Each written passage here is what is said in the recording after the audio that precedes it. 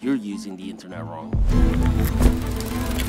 Have you ever had to search with urgency or purpose? Like you just landed overseas, you're about to miss your connecting flight. You know for a fact you checked your luggage, but you know it won't make it. You start like game planning, right? What is the next flight? Can I drive to the final destination instead? How far am I? Can I rent a car one way? How big is the airport? Are the terminals far apart? Like you start asking yourself all these questions. Try searching with the other guys and let me know how that goes. Because Comet commits. And this was my life a few days ago. Because of it, that's how I got here. Listen, I landed in Stuttgart. My luggage didn't make it. I honestly didn't think I was gonna make it either. But I started asking Comet questions. Whether I was thinking of driving, taking the train, another flight. It would literally just give me all the options and how long it would take. I even pulled up car rental availability and estimated the cost. It even searched and added some of my black shirts that I thought I would need again to my Uniqlo cart. And ways to track my LH2150 flight that contained my luggage. Plus, it helped me build a mini itinerary so I could make decisions in new cities. So yeah, instead of hunting for answers when you're in beautiful places like these, scrolling through tabs and piecing together information, I think it's unbelievable that when I was running between gates to catch my connecting flight or driving the Porsche,